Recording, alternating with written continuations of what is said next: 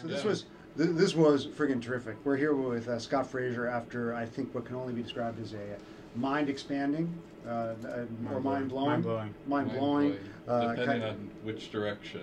A lecture, just a tour de force on next generation imaging. So Scott, I mean, you've heard all the after your whole discussion and our discussion on this, you see that what we're really talking about maybe is just next generation pathology. I mean, essentially completely disrupting how we assess pathology, and rather than ex vivo after it happened, in vivo as it's happening.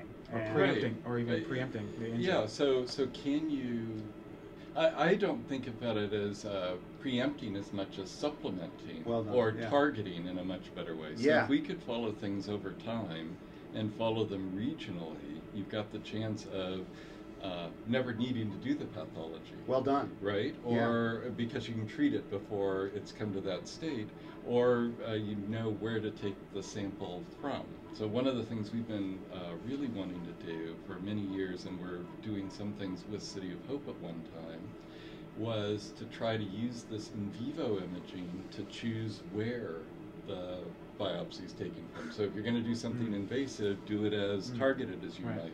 Yeah. Again, this is all about measuring what we manage, and in medicine we're traditionally bad at that. It's because it's hard. I mean, this is a practice, but what you're showing is that we can get better. Yeah, well, what I'm hoping is with quantitative imaging, you've got the chance of following it over time, and getting the real ability to assess changes from visit to visit or hour to hour.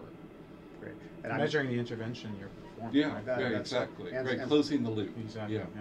So I mean, I can only see. I mean, this is these are these sort of foundational kind of technologies that you can apply everywhere. It's kind of like a sponge, or it's like maybe tofu.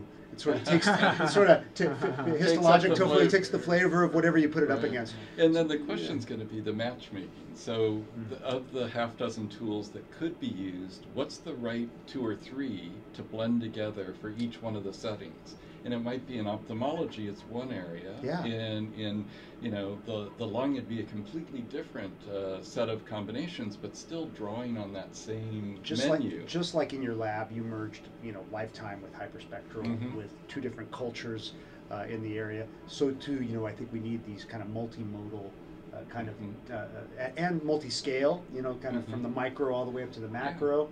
And and different kinds of form factors. I mean, I think we can be seeing a lot of these things completely transformed into home use, to where we're monitoring people over their lifetime. And I think it's just such an exciting time to be doing what we're doing. So people use their time in the waiting room at. They're only there when they should be, rather than when they shouldn't be. Right, or the waiting room just can in be time. Just in time medicine. Instead of these these acute on chronic problems, we can identify them in the home. So here's to that. Here's to histologic tofu, and here's to making some. Well done. Okay.